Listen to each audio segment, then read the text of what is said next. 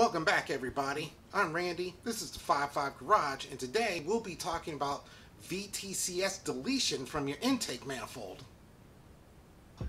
VTCS stands for Variable Tumble Control System.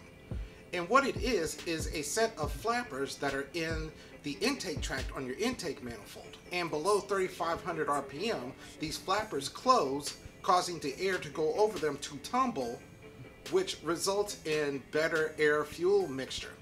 So now you understand what it is and what it does. Why should you be interested in removing it? Well, even though above 3,500 RPMs, the flappers do open, allowing more airflow to get past, there is still a little bit of restriction from the bar in the flappers as they are still present inside the intake tract. And since I will be modifying my car with a bigger turbo later on, I will be looking to remove any kind of airflow restrictions. So, since I got the intake manifold out, I'm going to go ahead and remove it. So what's the downside to doing this mod? Well, cold startups for one. Once you do this mod, the flappers are not there to help the air tumble correctly at low RPMs, and during cold startups, your car will run a bit rough until it warms up. Removing the flappers and the bar is a fairly straightforward process. And since I already got the intake manifold off anyway, I figured I might as well go ahead and do it now. So let's get to it. Okay, give you guys an idea of what I'm talking about. This system right here is the VTS. And as you can see, I've already removed two of the flappers. But this is basically how the system operates. And below 3,500 RPM, these are closed, and then above 3,500, they open. Now, as you can see, even though they're open, there's still going to be a little bit of a restriction in here. So that's one of the reasons why I wanted to go ahead and replace this. Now, to get these little flappers off, they have Phillips head bolts, and the two previous ones that I removed, they came out pretty easy. I just used a regular hand screwdriver and just turned them. The heads of them did snap off, but I was able to remove one set with the screws. But just to give you an idea, that's the little flapper. And so what I'm going to be doing today is I'm going to remove these last two flappers and then remove this bar. And then once I get that out of the way, I'm going to go ahead and use some cleaner and clean out my intake manifold. Now, let's turn it and see. I don't know how well this is going to show up on camera, but there is a lot of oil deposits that's on the inside of this intake manifold. And as well, that is the tube for the EGR, and it is pretty nasty in there as well. And since I've gone through all this trouble of trying to clean my valves, I want to make sure that this can be as clean as possible before I put it back onto my car. So, I'm going to get started by removing these last two flappers. And like I said, I'm just using a standard Phillips head screwdriver.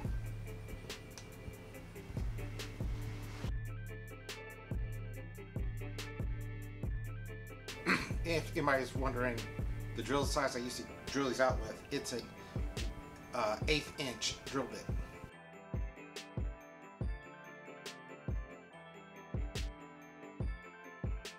There, as you can see, it doesn't take much. You are using a power tool around an aluminum object, so be very careful and wear your safety glasses. As you can see, I'm using a little bit of WD-40 on the drill bit.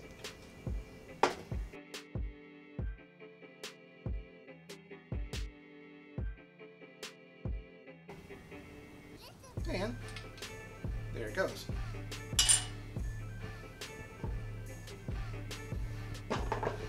One more.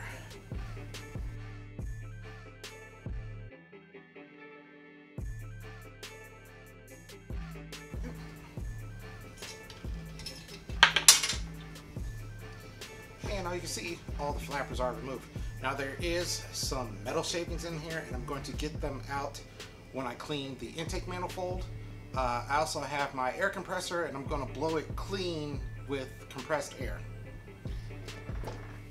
Drilling the screws out, it doesn't take much. You really just want to get down into the head of the bolt, and then you'll see it start to spin, and then it'll just come off. And then once that's done, you can just go ahead and lift the plates out. And you will end up with 4 of these. And as you can see, it's got a little bit of a oil coating on it. So that was from the EGR and PCV setup. Hopefully I fixed that with the PCV plate and the oil catch can I'll be installing.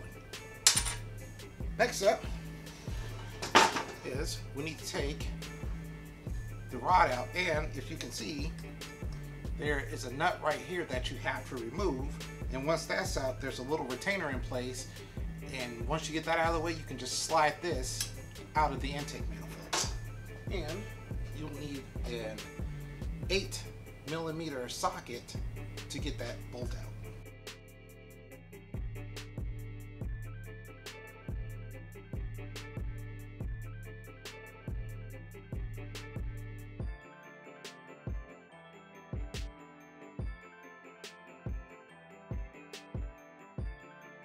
Alright, now that I have removed the bar from my intake, I'm going to take my intake, some carb cleaner, and clean out the inside of my intake manifold. Now, I'm going to stop the video here and pick it up after I'm done, because it's probably not that interesting and you guys really don't want to see that. Alright, now we're back after cleaning, and as you can see, everything is much cleaner now.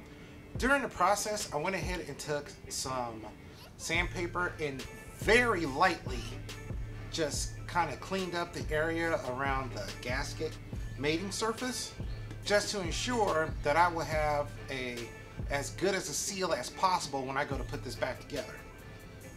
And you can also see over here where the throttle body goes, I went ahead and cleaned that area up as well. So now that you have got the VTCS removed, you've went ahead and you've cleaned your intake, you now have to address some of the things that you need to do to your intake before you can put this on. Now, since we have removed the VTCS, the area where the rod goes, you have to fill this with something. Now, some people like to just fill this with JB Weld. Others like to take the actual old rod itself and trim the end off and then fit it back in here and then bolt it back in. That's probably what I will end up doing. Down here where the EGR connects, I have a plug for this that I got with my JBR EGR delete kit, and I will be installing that there. And the last port that you have to address is this one right here, and this is just a rubber plug that you can pull out. And a lot of people either fill this with JB Weld or they get a 1/8 MPT plug and they tap and then they go ahead and fill this with the plug. So the first thing that we're going to address now is taking care of this EGR port and trimming the rod so I can fit it back in here. This is the plug that comes with the JBR EGR delete kit, and it's going to fit into right here, and it takes a number 10 Allen wrench if you have one. And what I'm going to do is take my thread sealant, put it on here, and then screw it in.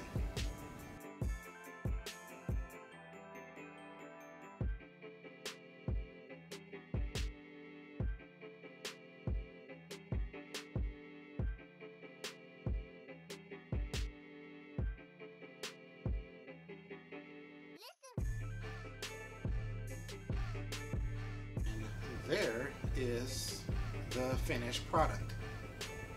For this next step, this is the rod that we took out of the intake manifold, and what I'm going to attempt to do is cut it right about here using a Dremel, so that way this little end piece will be the only piece that slides back into the intake manifold, and from there I will use the bolt and the bracket that was on there from the factory in order to retain this to seal that hole up. And since we're going to be using a high-speed rotary tool, make sure you are wearing safety glasses.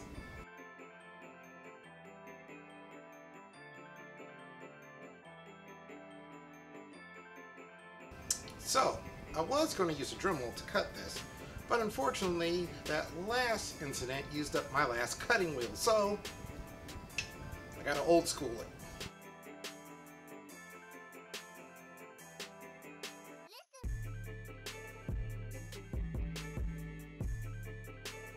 Now that we have our trim piece that we just cut, we can now take the stock bracket and the bolt and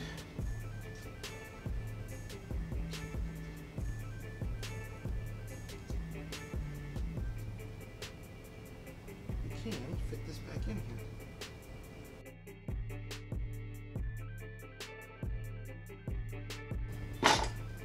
No more restriction in my intake, and I have this end sealed up,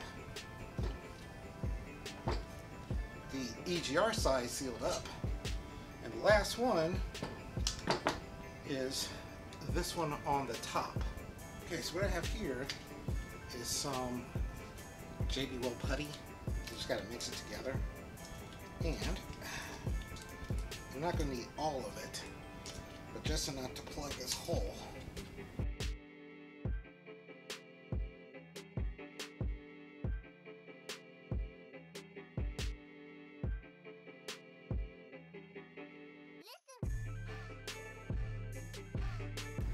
Here is where I plug it with the JB Weld, and it sets in about 5 minutes, but it takes about 24 hours to cure.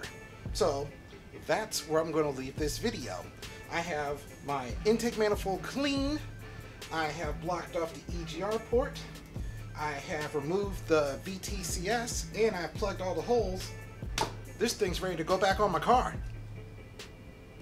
You're going to want to give 12 to 24 hours to let that JB Weld cure on your intake before you begin to use it.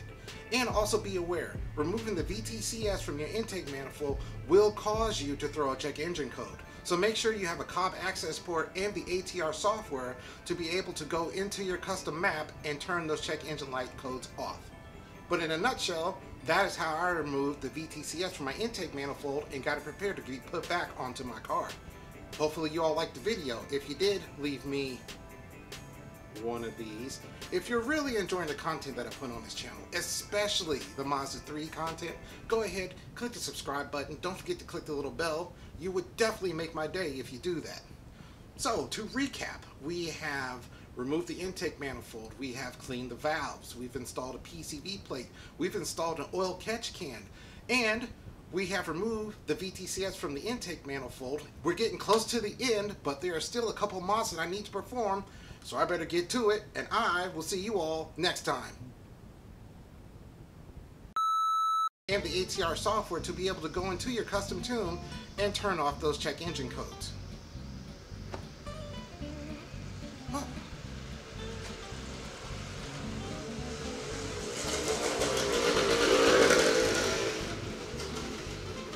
Really? One more time.